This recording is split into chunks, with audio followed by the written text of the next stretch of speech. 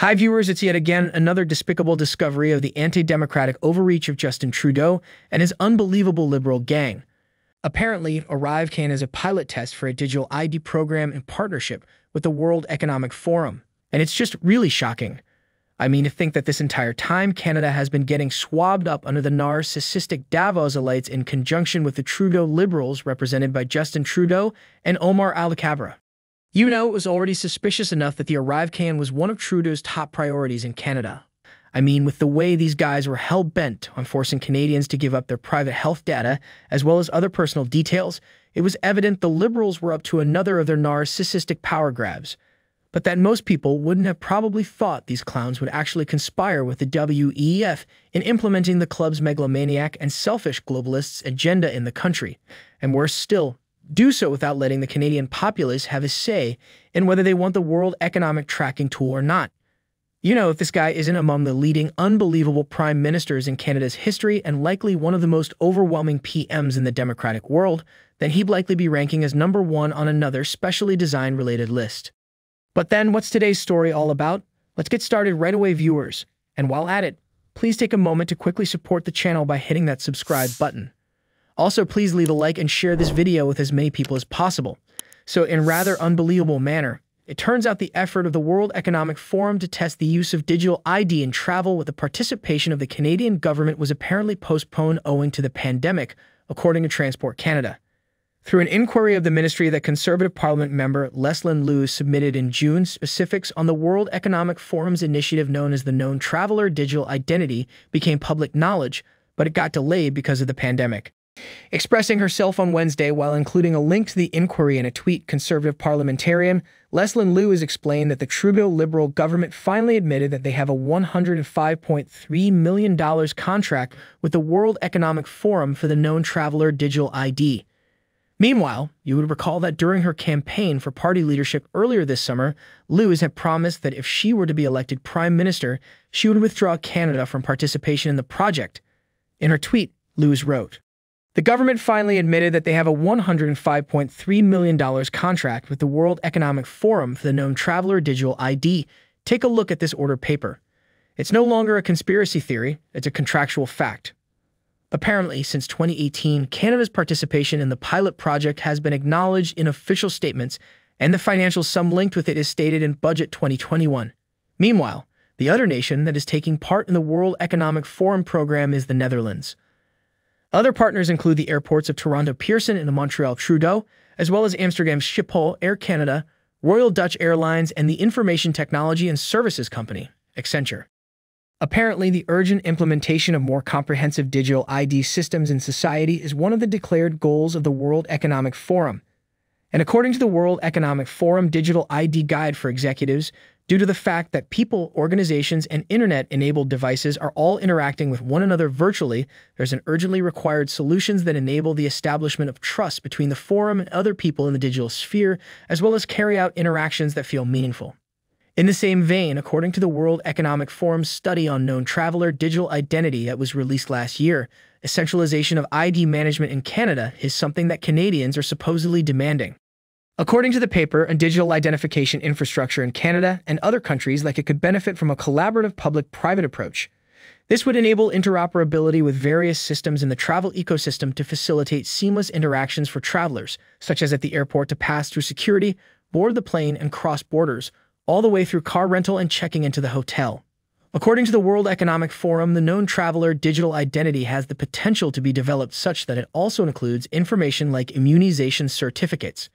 And of course, the WEF guys that came up with their scripted and shady narratives and were like, "The need for trusted digital travel credentials as a result of COVID-19 is of the utmost importance, and it is clear, based on the various solutions that have emerged, that the pandemic has served as a burning platform urging stakeholders to get the design of trusted digital credentials for travel right."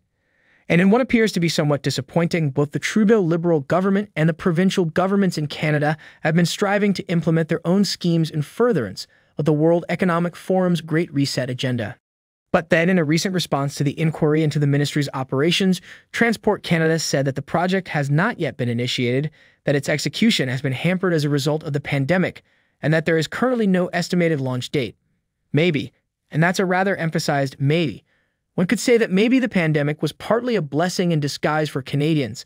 I mean, if not for that reason, probably by now everyone would have been having themselves being closely monitored on the globalists' big screen.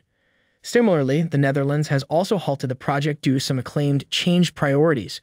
Apparently, the known traveler's digital identity pilot project has equally not yet been implemented, according to Dutch Migration Minister Eric van der Berg, who explained last Thursday that there were currently no concrete plans to do so. Meanwhile, Transport Canada further explained that the Digital ID initiative was apparently developed so that passengers would have the option to opt in or opt out. The department also said that information on the kind of data that was gathered and transferred, as well as the governments and third parties that were recipients of that data, is not currently accessible. However, the information that is planned to be shared would include components generated from the electronic passport that was utilized during the trial. The electronic passport, also known as the e-passport, is a kind of biometric passport that has an electronic chip that is programmed with the holder's personal biodata as well as a digital photograph. And in the same vein, Transport equally mentioned that information on which KTDI technologies the government is testing is not available. However, prior to the deferral of the pilot, the proposed technologies to be used included distributed ledger technology, biometric technology, and cryptography. Similarly, the World Economic Forum's KTDI paper reveals the Canadian government actually tested technology. Let's read this.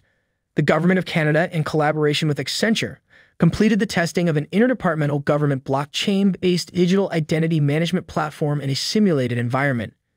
It also says all partners are proud of the joint effort to develop the KTDI mobile application, which presumably involved testing. It appears Trudeau and his government seem to give a new meaning to the word dishonest on each occasion. I mean, these guys have likely never once told the truth, and if it isn't a lie, you can bet it's definitely another manipulation. And it still really perplexes me why the Trudeau Liberals would even agree in the first place on implementing a globalist digital control policy at the World Economic Forum in a free and democratic country like Canada. Meanwhile, the majority of Canadians never voted for this. Apparently, apart from the fact that Justin Trudeau and his supporting cast of treasonous MPs need to be held accountable for aligning with the globalist agenda and digital control policies against Canada and Canadians that do not support the globalist Great Reset, it's just also very saddening that once again these liberal guys have apparently wasted Canadian taxpayers' money for something Canadians do not want and did not ask for. There's no need to invent conspiracy theories. The attempt by global elites to subvert local democracy is fully on and in plain view.